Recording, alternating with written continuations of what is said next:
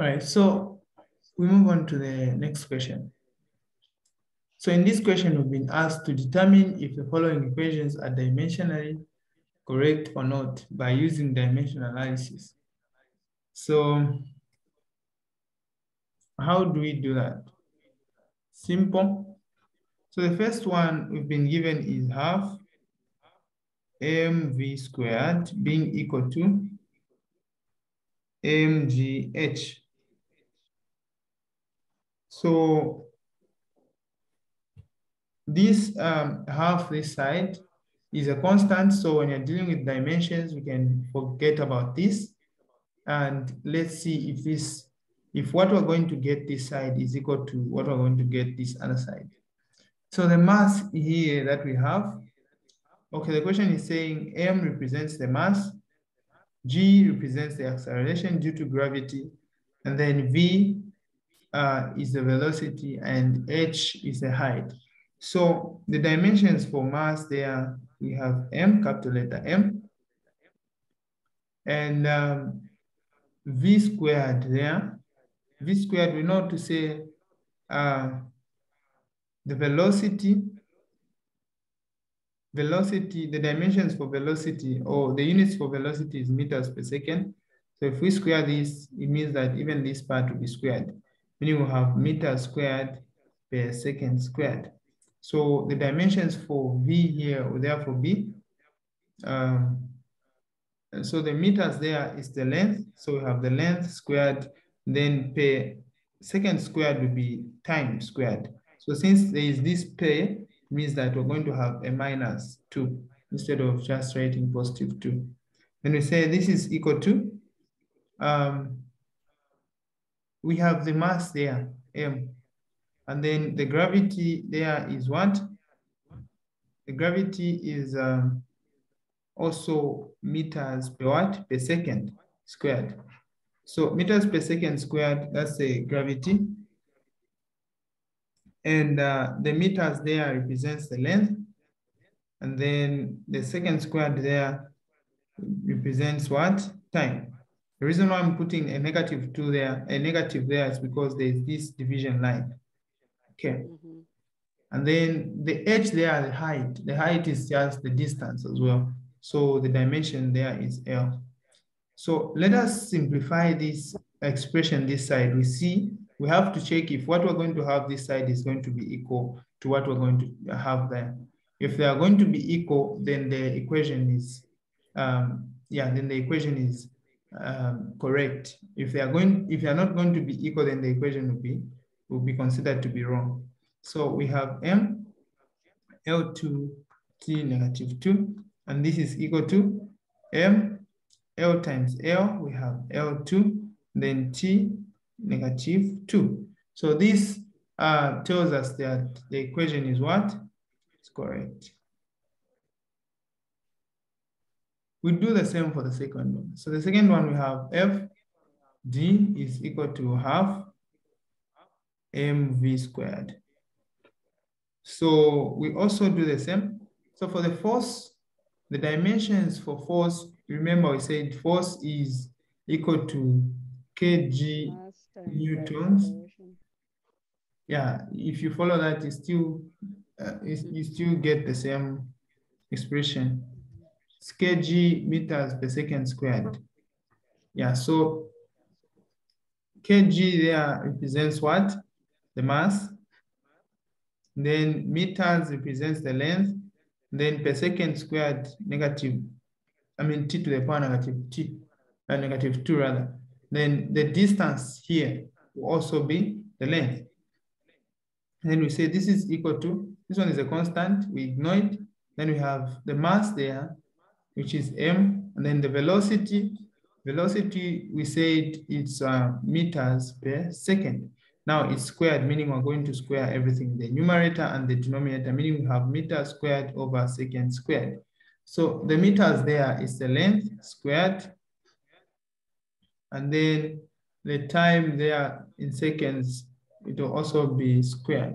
But since it's below, it's the denominator, we add a negative there. So let's see if we're going to get the same solutions on both sides. So this side we have m, L, L times L, we have L2 to the power 2. Then we have T to the power -2. Then this other side, we'll get M there, then L to the power 2, then T to the power -2. This is also a correct equation. Okay, let's move on to C.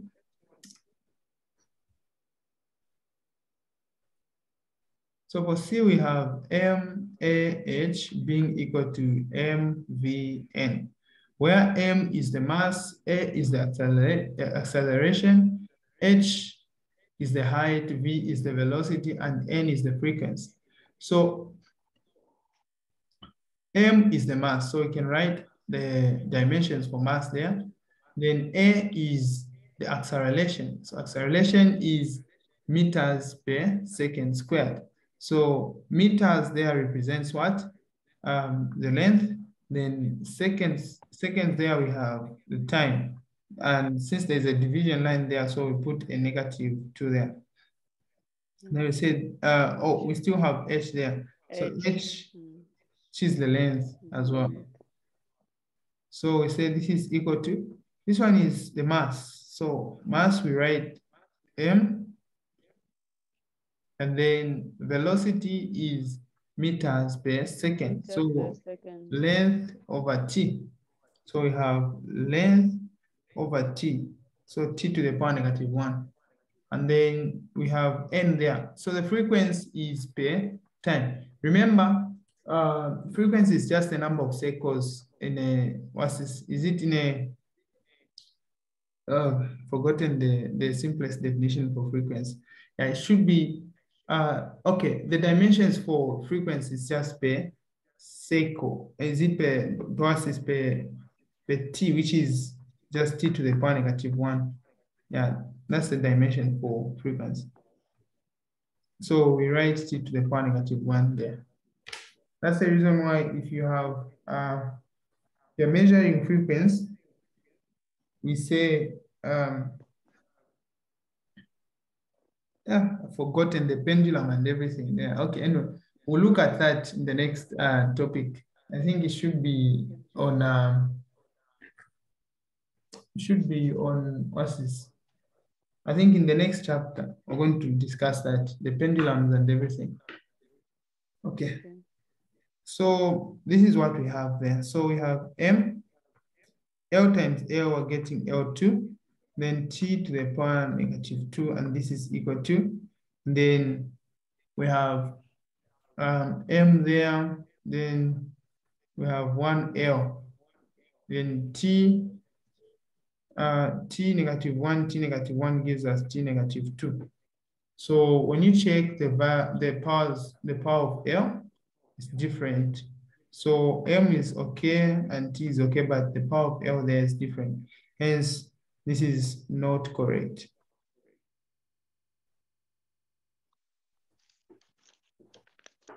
Okay. So we move on to the next one.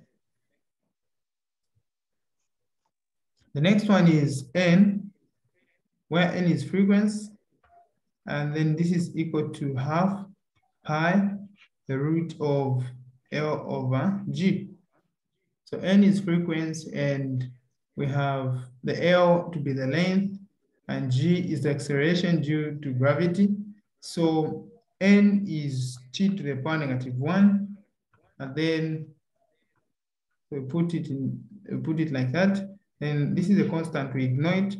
Even the pi is a constant, we ignore it. So we have the square root of what? L, which is the length, and then G is the gravity, which is meters per second squared. So we're having meters there is the length, and so we have the length, and then apart from the length, we also have what? The time there.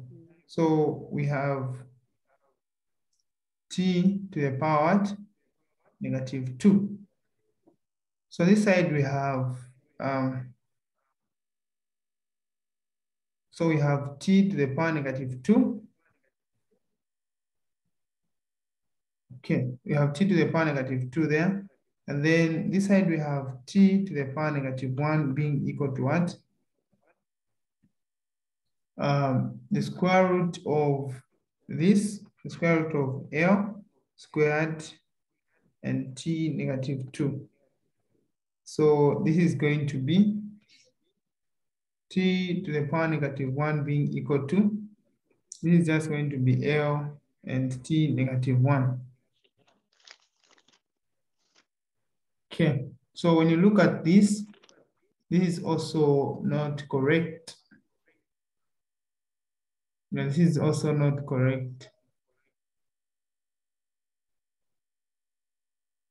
I'm trying to look at the formula, but this formula, I think it's, okay, let me just try to check the formula, but I think this formula, maybe if they did, if they forgot to write something, maybe to make it correct, just for the sake of asking a question, maybe, but otherwise, the formula, I think I've seen it somewhere before. Let me just try to check.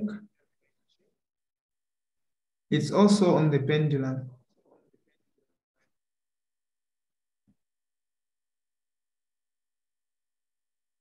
Okay, so let me try to check, but this is what we have found, and it's telling that it's telling us that, okay?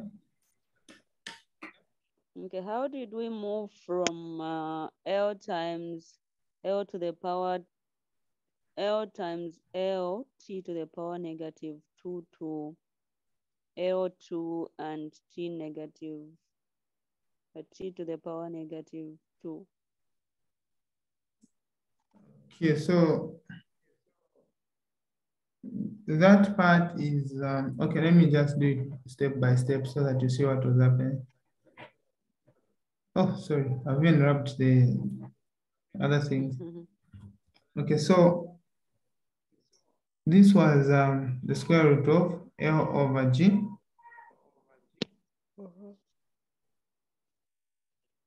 It was L over G, right? Yeah, I think we had made a mistake.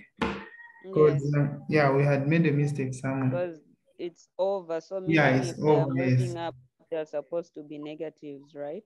Yes, yes, yes. Yeah, so I wanted to be surprised to say this formula is correct. Actually, this is a simple pendulum. This is how you find the frequency of what's this? The frequency of the frequency in a what's this in a pendulum. Yeah. Okay. So this formula was supposed to be correct, not wrong. So we have L there, then we say over. Over. Yes, and then we have meters per second there. So we have L, and then T to the power what? To the power 2, yes. Yes, this is how it's supposed to be. Then this L and that L would cancel. I mean, it was going to cancel. Yeah, then from there, we will just remain with, or maybe let me show how it's canceling. So we'll have something like this, huh? Have L, when we have L divided by L over T2.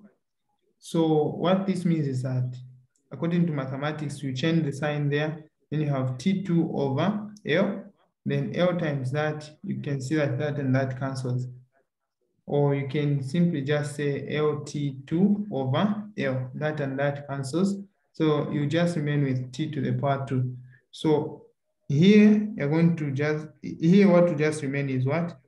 T to the power 2. Then the square root of, sorry, to be negative 2. I forgot to put the negative 2. Okay, and the square root of this is simply just going to be, so we have T to the power negative 1, this will be equal to, the square root of this part will also give us what? T to the power negative 1, which tells us this is correct.